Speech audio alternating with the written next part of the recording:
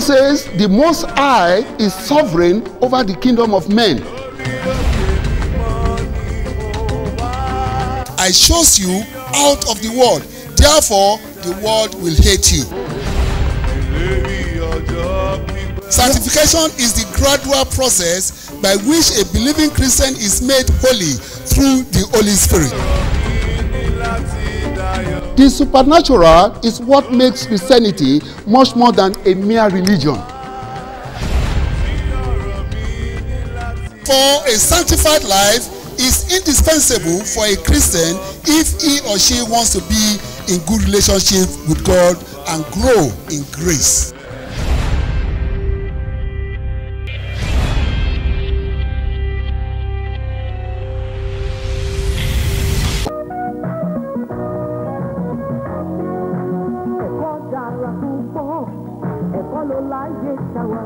Religious plus education. Yes, that is education in totality. For a child to have a taste of modern world, he or she must grab knowledge from a great citadel of learning.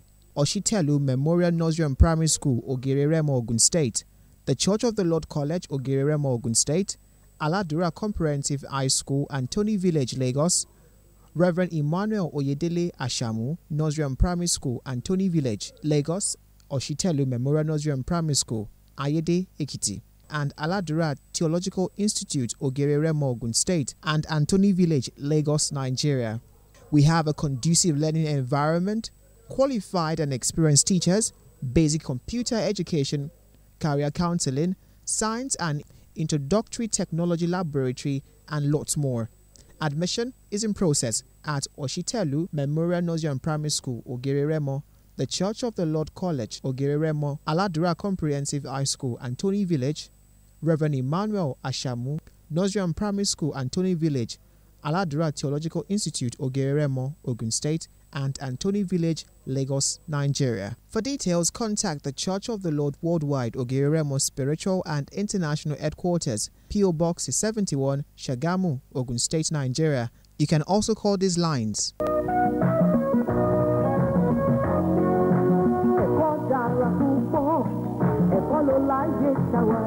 Aladura groups of schools cater for the yearnings of modern education. Viewers from all over the world, we welcome you to the Voice of Victory, the media outreach of the Church of the Lord Worldwide, coming on to you from the international headquarters of Ogere-Remo, Ogun State, Nigeria.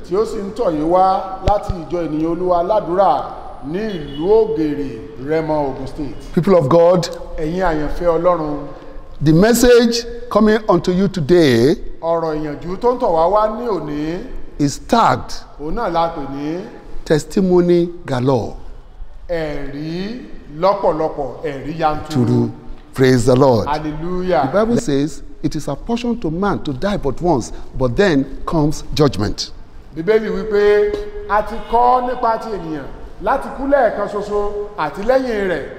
So ask yourself, what will God say about you at this very moment? Will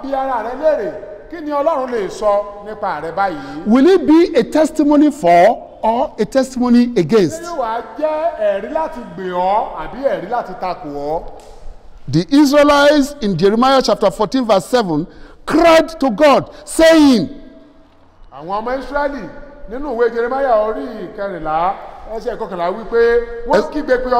verse 7, although our sin testify against us, O Lord, do something for the sake of your name. For our backsliding is so great. We have sinned against you. That is a heart, a repentant heart. How many of us can come in somber mood and come clean with God?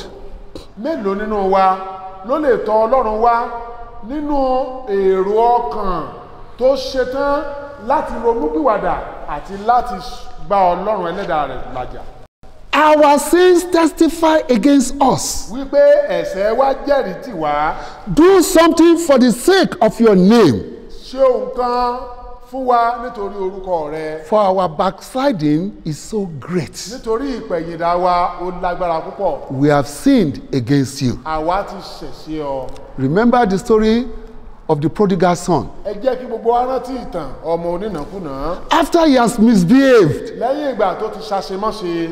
after he has gone through rough life, Lẹ́yìn ìgbà tó tún ti wá lọ lo ayé rẹ̀ ní ìlòkulò. the Bible says he came back to his senses Bíbélì wípé ọpọlọ rẹ̀ sì tún padà pé wá. and he said to Ó himself, wá sọ fún ara rẹ̀. I will go to my father Èmi ó tọ̀ bàbá mi lọ. and I will say, Èmi ó sì wípé Father, bàbá and I've sinned against you and against heaven. mi ti dẹ́ṣẹ̀ sí ọ̀run àti sí ìwọ. Please receive me and treat me as one of your servants. Bàbá gbà mí gẹ́gẹ́ bí ọ̀kan nínú àwọn ọmọ rẹ. That is the type of repentant heart God wants from you and me. Irú ọkàn tó ronúpẹ̀wàdà báyìí ni Ọlọ́run retí láàrin. Not the type of Saul, King Saul, Ṣerú ti Sọ́ọ̀lù rárá. that you will be looking for excuses. Tí ó sì máa wá ọ̀nà àrékè. God will understand why I steal. Pé Ọlọ́run pàápàá ó yé ìdí tí mo ṣe jalè. God will understand why I inflated the price. Ọlọ́run mọ ìdí tí mo ṣe bùkún owó. God knows that I need some money. Ọlọ́run mọ̀ wípé ń ṣàjẹun sì bọ́ ẹbí mi. Oh, I feel sorry for you. Ó mà ṣe o. Because at the end of the day, Nítorí pé níkẹyìn gbogbo rẹ̀. Satan will deceive you. Sátánì tàn ọ́ You jẹ. will make that money. Wàá rówó yìí. You will build that house. Wàá kọ́lé. You will buy that car. Wàá ra ọkọ̀. But at the end of the day, Ṣùgbọ́n lẹ́yìn rẹ̀. you will not use it. O ò ní gbádùn rẹ̀. Immediately you finish buying the car, building the house, God will just take you away. Nígbà tó bá wá kọ́lé náà tó o sì rọkọ̀ náà Ọlọ́run á sì wá gba ẹ̀mí. Then you'll be wondering, why did God even allow me to build the house and buy the car? Ní èrò wà á wáyé wípé kí wọ́n á mo kọ́lé náà sí kí ni mo ra ọkọ̀ náà sí tí mi ò gbádùn rẹ̀. God is not happy for any sinner that loses his soul.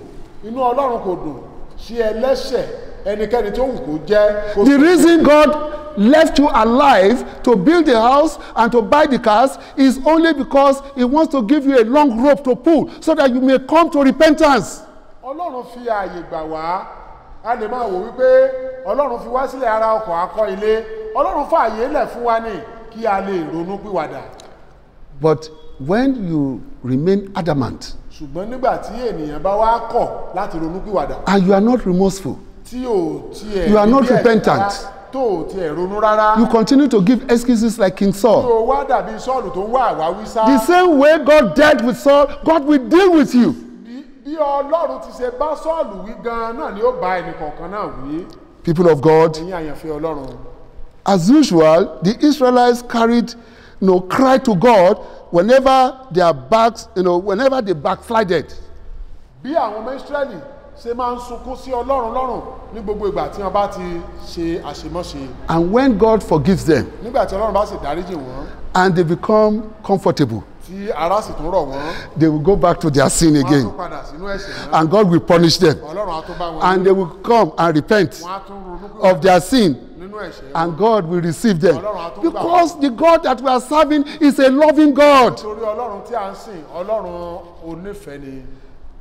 People of God, Ẹ̀yin àyànfẹ́ Ọlọ́run. the only hope to receive help from God is to genuinely repent and turn to God. Ìrètí wa láti rí àánú gbà lọ́dọ̀ Ọlọ́run òun náà ni kí èèyàn ó ronú pìwàdà ní tòótọ́. And remain close unto Him. Kí a sì súnmọ́ dáadáa. We saw what happened to that prodigal son. A mọ tí ó ṣẹlẹ̀ sí ọmọ onínàkúnà yìí. It's a parable. Òwe ni God is the father. Ọlọ́run òun ló dúró. The moment the young man came to his senses and said, I will go back to my father and I will say, I have sinned against you and against heaven. God was very happy. His father was happy. Nígbà tí ọmọ náà tó ronúpìwàdà tó ní èmi ó tọ̀ bàbá mi lọ bẹ́ẹ̀ ni inú Ọlọ́run dùn bí inú bàbá rẹ̀ ṣe dùn. As I said, every time a sinner repents, the saints and the angels in heaven, they rejoice. Bí bàbá ti sọ fún wa wípé nígbàkúgbà tí ẹlẹ́ṣẹ̀ kan bá ronúpìwàdà àwọn ogun ọ̀run àti àwọn áńgẹ́lì lọ́run inú wọn á sì máa dùn. The Bible says the moment his father saw him far off, he's not even close to the house, yes, far off, the father said, go and prepare the best cattle, kill it. We are going to celebrate, for my lost son has been found and is alive again. Bàbá rẹ̀ bí ó ti ń wò ní òkèrè kò tiẹ̀ tí súnmọ́ rárá, òkèrè ló ti rí pé ọmọ mi ló bọ̀ wá sílé yìí, iṣẹ́ ló pé àwọn ìránṣẹ́ rẹ̀ onígbọ̀wọ́ rẹ̀ ó ní ẹ lọ mú ọ̀dọ́ àgùntàn tó dára, ẹ pa eléyìí a ó fi ṣe àjọyọ̀ nítorí ọmọ mi yìí ti nù. Take him to the bathroom, wash him, and wear the best clothes, the best robes on him. Ẹ mú lọ sí balùwẹ̀, ẹ wẹ̀ fún, ẹ sì wọ̀ ọ́ ní aṣọ tó dára. That is the same way God rejoices. God is happy when you are truly repentant and you come back to him. Bí inú Ọlọ́run ṣe máa ń dùn nìyí nígbà tí ènìyàn bá ronúpìwàdà ní tòótọ́ tí a sì tọ̀ Ọlọ́run wá. So anytime you want God to bless you, nígbàkúgbà tí a bá wá ń fẹ́ ìbùkún láti ọ̀dọ̀ Ọlọ́run, just repent. Truly, genuinely repent of all your sins. Jẹ́ kí a ronúpìwàdà ní tòótọ́. And move closer to God. Kí a sì súnmọ́ Ọlọ́run. And remain closer with him. Kí a sì dúró tì í. And he will bless you unto great testimony. Yóò sì bùkún wa. In the mighty name of Jesus. Àmín. People of God, Ẹ̀yin àyànfẹ́ Ọlọ́run. share your testimonies. Ẹ jẹ́ kí a bẹ̀rẹ̀ sí ní fi ẹ̀rí wa hàn. Thanksgiving in the letter of Paul, the apostle, as found in 1 Corinthians chapter 1, verses 4 to 6, Paul gave thanks to God because his testimony about Christ Jesus was confirmed in the disciples. It was confirmed in the followers of Christ. Paul ń dúpẹ́ gẹ́gẹ́ bí a ti ṣe àkọsílẹ̀ rẹ̀ nínú ìwé Kọ́ríńtì kínní orí ìkíní ẹsẹ̀ ìkẹrin sí ìkẹfà. Àwọn ọmọ ẹ̀yìn yòókù wọ́n sì rí ẹ̀rí rẹ̀ nínú ọ̀rọ̀ ọpẹ́ rẹ̀ wọ̀nyí. So in like manner, we should start our testimony with thanksgiving.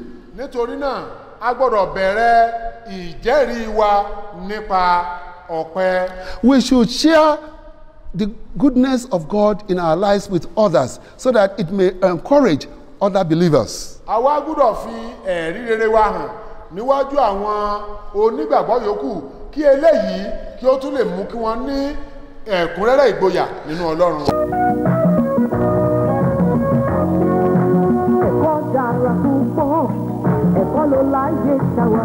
Religious plus education. Yes, that is education in totality.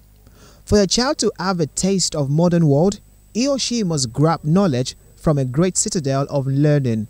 Oshitelu Memorial Nursery and Primary School, Ogireremo, Ogun State, the Church of the Lord College, Ogireremo, Ogun State, Aladura Comprehensive High School, Antony Village, Lagos, Reverend Emmanuel Oyedele Ashamu, Nursery and Primary School, Antony Village, Lagos, Oshitelu Memorial Nursery and Primary School, Ayede, Ekiti, and Aladura Theological Institute, Ogireremo, Ogun State, and Antony Village, Lagos, Nigeria. We have a conducive learning environment, qualified and experienced teachers, basic computer education, career counseling, science and introductory technology laboratory, and lots more. Admission is in process at Oshitelu Memorial Nursery and Primary School, Ogireremo, the Church of the Lord College, Ogireremo, Aladura Comprehensive High School, Antony Village, Reverend Emmanuel Ashamu, Nursery and Primary School, Antony Village, Aladura Theological Institute, Ogireremo, Ogun State, and Antony Village, Lagos, Nigeria. For details, contact the Church of the Lord Worldwide, Ogireremo Spiritual and International Headquarters, P.O. Box 71, Shagamu, Ogun State, Nigeria. You can also call these lines.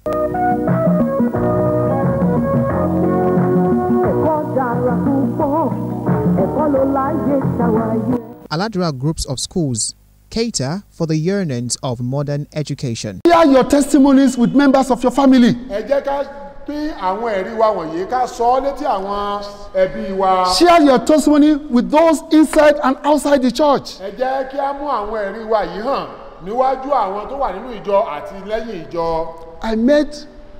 This reminds me of one man, a great man, a government official I met in Sierra Leone. Bàbá bá arákùnrin kan pàdé tí í ṣe oníṣẹ́ ìjọba ènìyàn ńlá ní ìlú Sierra Leone.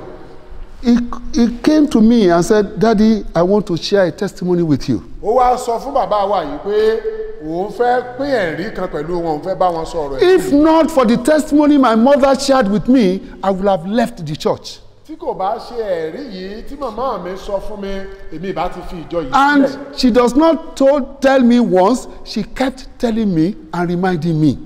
Pé màmá yìí kì í ṣe kó sọ ọ̀rọ̀ ẹ̀rí yìí lẹ́ẹ̀kan ṣoṣo, gbogbo ìgbà ló máa ń tẹnumọ́ tó ń tẹnumọ́. He said, my mother told me that she was a barren woman.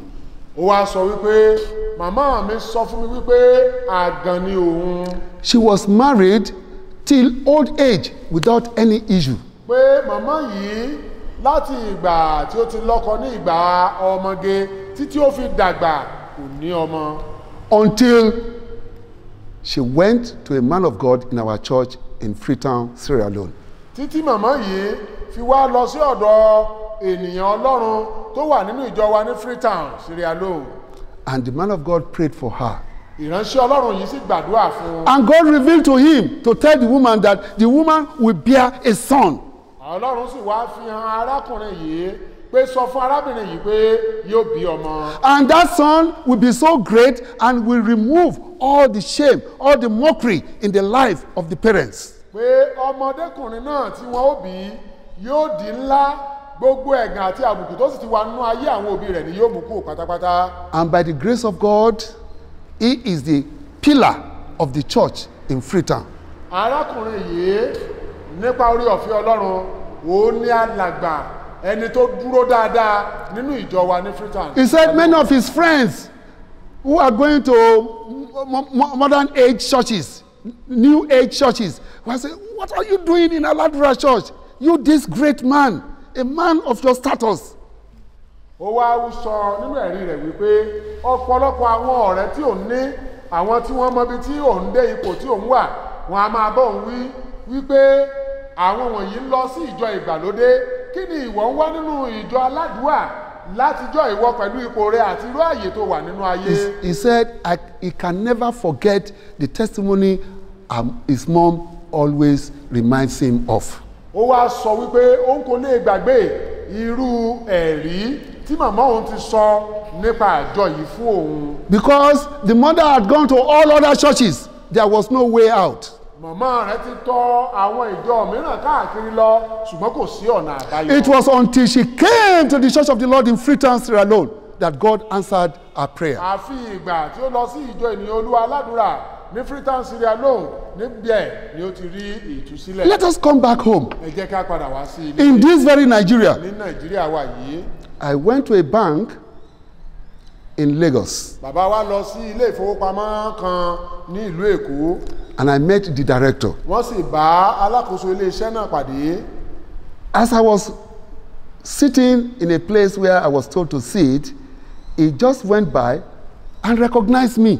Bàbá níbi tí wọ́n ní kí bàbá jókòó sí, níbẹ̀ ni arákùnrin yìí ti ń bọ̀ tó sì wá dá wọn mọ̀. I don't know him.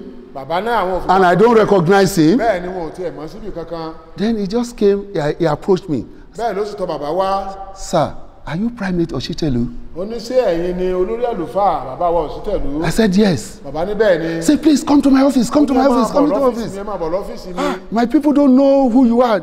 You shouldn't have been waiting here. Ẹ̀yin kọ́ irú yín kọ́ ló yẹ ká ìjòkó máa retí mi níbí, ẹ máa bọ̀ lọ́fíìsì mi. And he took me into his office. Bẹ́ẹ̀ ló mú bàbá lọ sínú ọ́fíìsì wọn. And he said, Daddy, I want to give you a testimony. Ó ní bàbá, mo fẹ́ sọ ẹ̀rí mi fún yín. He said, in my heart, I'm a member of your church. Ó ní ọkàn òun o, ọ̀kan lára àwọn ọmọ ìjọ yín ni mo jẹ́. I know all your apostles, all your bishops. Ó ní gbogbo àwọn wòlíì àgbààgbà tí ẹ ní àti àwọn bíṣọ̀bù yín ni mo mọ̀. Particularly from my area, Edo Delta, I know all of them. Pàápàá jùlọ àwọn tó wà ní agbègbè ibi tí mo ti wá ní Edo Delta lọ́hùn-ún, gbogbo wọn ni mo mọ̀. But he said, I work in Lagos. Ṣùgbọ́n wípé èmi ń ṣiṣẹ́ ní Èkó. One thing I do, Ohun kan tí mò ń ṣe. and I'd never miss, Ohun tí mi ò sì fi ilẹ̀ láti ṣe.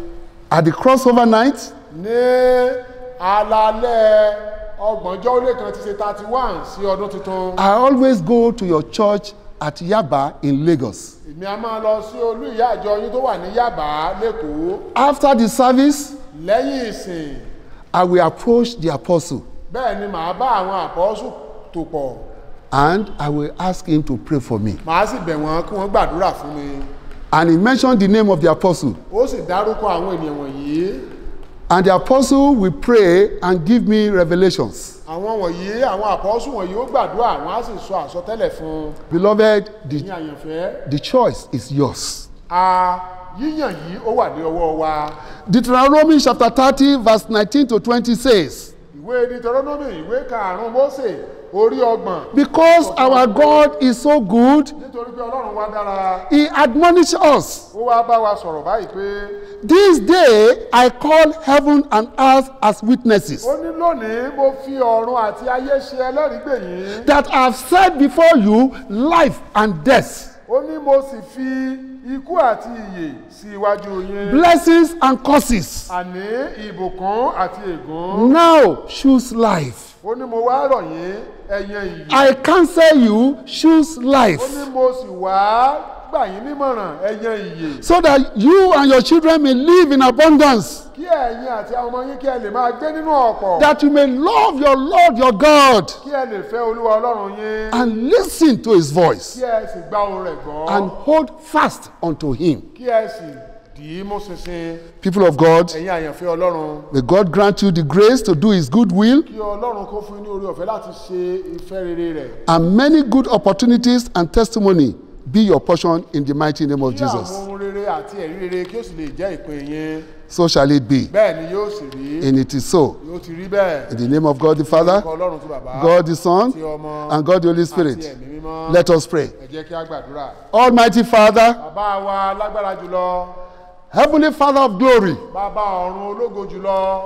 thou art the greatest provider. ẹ̀yin ni olùpèsè ńlá. There is nothing beyond you, O Lord, kò sí ohun tí ó kọjá ẹ̀yin Ọlọ́run. because you are the source of all good things. nítorí ẹ̀yin ni orísun rere gbogbo. Father, meet your people at the point of their needs in the mighty name of bá àwọn Jesus. ènìyàn rẹ pàdé ní ìkórìtà ìní wa lórúkọ Jésù. And grant unto them according to their heart desires. kí ẹ sì ṣe fún olúkúlùkù gẹ́gẹ́ bí. Grant unto them the grace to give great testimony unto your goodness. oore ọ̀fẹ́ láti máa jẹ́rìí ohun rere tí ẹ ti ṣe fún wa fi fún wa. Inside and outside the church. nínú ilé Ọlọ́run àti ní. Grant them the courage to testify of your goodness. ìgboyà láti máa jẹ́rìí rẹ Olúwa fi fún wa. Eternal God of glory, bàbá aláàánú. glorify yourself in the life of your people. ara rẹ lógo nínú ayé àwọn ènìyàn rẹ. Glorify yourself in all their profession. ara rẹ lógo nínú iṣẹ́ wọn. Glorify yourself in their occupation. ara rẹ lógo nínú iṣẹ́ wọn. Glorify yourself in their family. ara rẹ lógo nínú ìdílé wọn. Glorify yourself in their marriages. ara rẹ lógo nínú ìgbéyàwó wọn. Glorify yourself in their ministry. ara rẹ lógo nínú iṣẹ́ ìránṣẹ́. Whatever they do, oh Lord,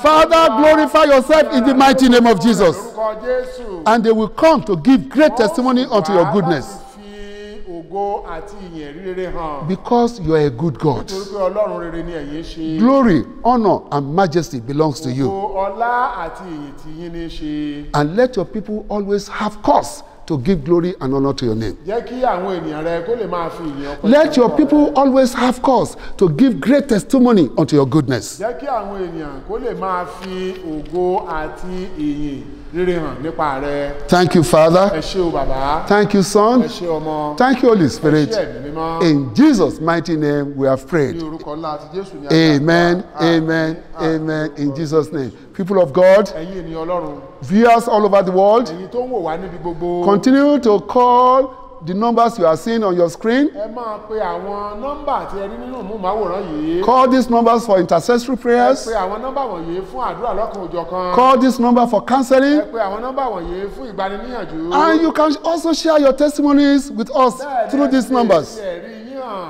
nínú nọ́mbà wọ̀nyí. And the more you do that, bí ẹ sì ti ń ṣe èyí. the more you share your testimony, ẹ ti ń pín ẹ̀rí the yín. more the Lord is going to bless Bẹ́ẹ̀ you ni Ọlọ́run yóò máa bùkún yín. in the mighty name of Jesus. orúkọ ńlá àti Jésù. So we shall see you again a ó sì tún máa ríra. by the grace of God nípa orí ọ̀fẹ́ Ọlọ́run. next week, ní ọ̀sẹ̀ tó ń bọ̀. same ní day, ọjọ́ yìí kan náà. same time, ní àkókò yìí kan náà. same channel, ní channel yìí kan náà. same station, ní station yìí kan náà. by the grace of ní God. orúkọ ńlá àti Jésù. Remain ẹ blessed máa wà nínú àánú Ọlọ́run. until we see next week. tí a ó ti tún ríra. Peace be unto you tí àlàáfíà Ọlọ́run kó máa bá yín gbé. in the mighty name of Orúkọ Jesus. ńlá àti Jésù Kristi. God bless you. Bye bye. Yóò bùkún yín. It is well. ṣé ó dára fún It yín. is well in Jesus' name. Amen.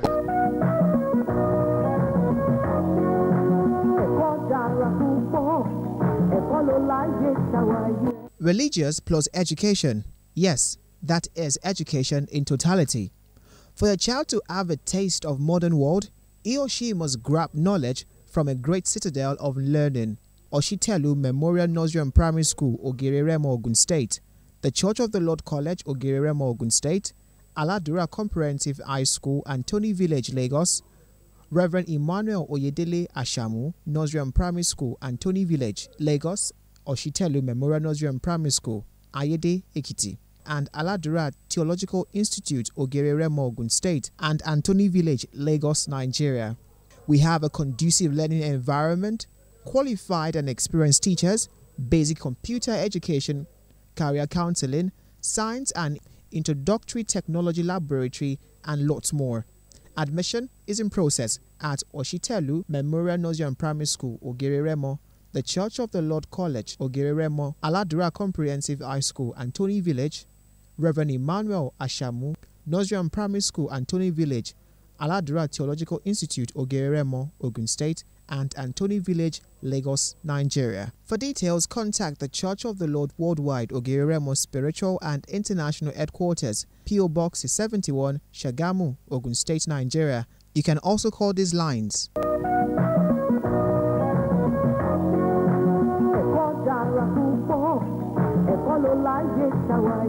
Aladura groups of schools cater for the yearnings of modern education. We are serving the Lord of miracles. We know, yes we know.